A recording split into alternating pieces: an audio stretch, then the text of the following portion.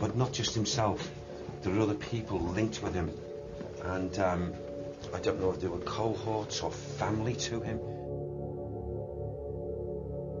Until now, all the spirits that Derek had sent seemed to be benevolent. All this seemed to have changed with the discovery of a mysterious and evil man named Daniel. Perhaps more would be revealed on the upper floors of the manor. It's like as if I've got three movements at times. Energies coming in, moving about. Oh, okay. Is that a name, Sam? Is that a name? How do I pronounce it? Okay, Sam's just, it's not the spirit giving it to me, but Sam has said here to mention the name, and I'm just copying what he said, the way he's pronouncing it. Okay, it sounds like Owlpen. Owlpen. And he said Owlpen walks here. Owlpen comes in and walks here. And then I get the conditions. It's not just one Owlpen. I feel there's a number of them. So there's got to be a family, I feel. And if they walk this premise and what have you, it means that they must have had presence of living here. Again, energies coming here of children. Right. They move about. The lovely lady who I talked earlier about, she also has times of coming here. This is not just residual energy. There is activity here. Right. And that activity can show itself in many ways. Right. Albeit, noises. Again, I feel because of three mixtures, there would be a manifestation at times of a spirit shape. Has it come to you back again? Yeah. It's probably this negative soul that's... Oh, gosh. I just get the feeling now it's going to open up here, and maybe we've got more than one to contend with. Are you able to sort of tell us when perhaps the last activity happened here? How strong is the sort of energies remaining from the last activity? Something could have happened up to as little back as, okay, I don't know, 1970s, 1980s. I feel stuff has happened even from then. Right. Can I suggest that we actually go to night vision now? Yeah. Would that be a good idea? I think so, yes. Yeah? Yeah. You're right. Yeah, I'm fine. It just comes and goes, and I've had no problem at all. But when we get into a certain area in this building, I feel that's where there could be even stronger. If this individual and cohorts wish to do it, we should get a warning quite quickly. After Derek's warning, we were all apprehensive about the night ahead. Would the Most Haunted crew encounter something paranormal? And if so, how would they cope? What's that?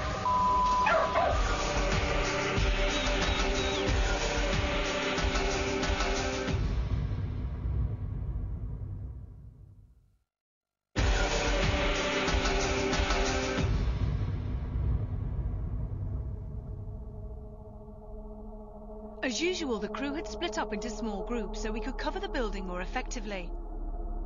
Many hours were spent waiting patiently for something, anything to happen. All was quiet on the monitors, and our patience was wearing thin. We all wanted something to happen.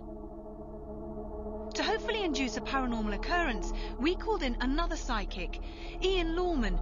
It would also be interesting to see if Ian could pick up on the same spirits as Derek. We asked him to go into the attic room with Carl, Stuart, myself, and on this occasion we had a four-legged addition to the crew in the shape of the owner's dog. Is there actually another room through there? Yes. It's an attic. And there's no room in it? Yeah. No, it's an attic space.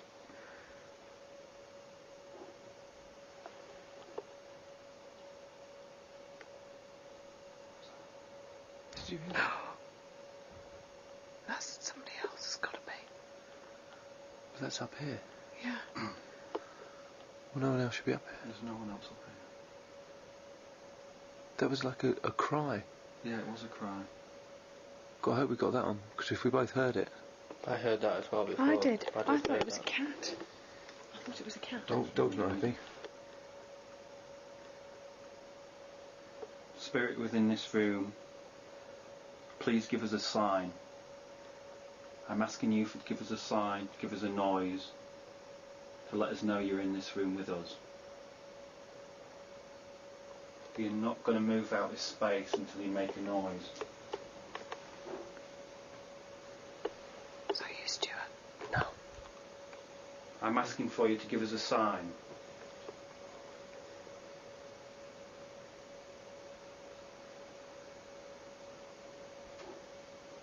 Is that you, Stuart? No, I'm not moving. Something's moving over there. It's getting angry. Can you feel the adrenaline? I've got such a headache. I've got to say, I've got a splitting headache. Pounding. Yeah, it's getting angry.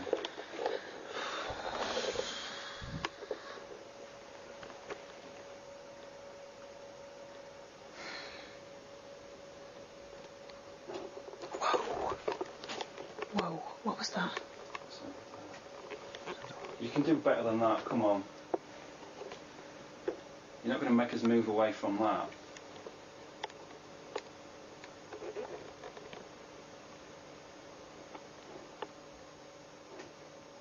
What is that? It's coming from behind me, whatever Yeah, it is.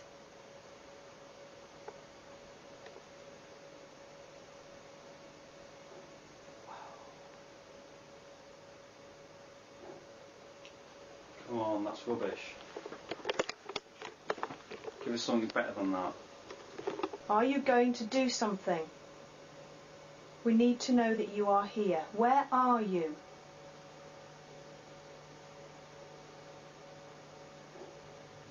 Behind Stuart.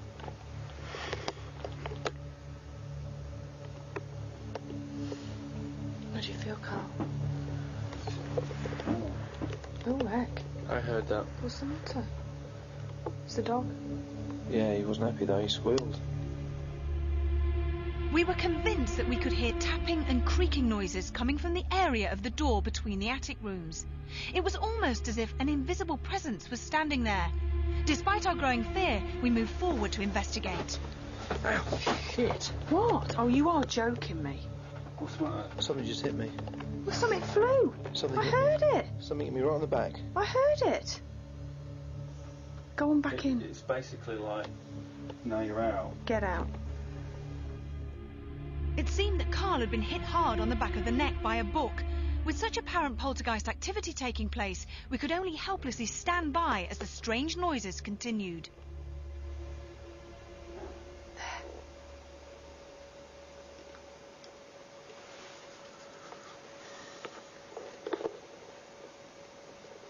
How do you feel, Yvette? I feel nervous. Because there's something definitely He's watching us, that's what it is. Whoa, where's the dog? Oh my God. There is death. Yeah. It's got closer. It's like something's gonna come and get you.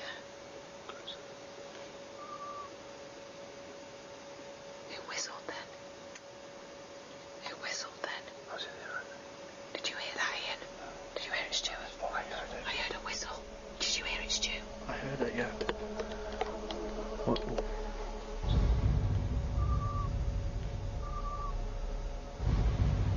feels like someone's teasing us. Yeah. Something coming closer. Come on, My come God. closer. Oh my God. Closer. Closer.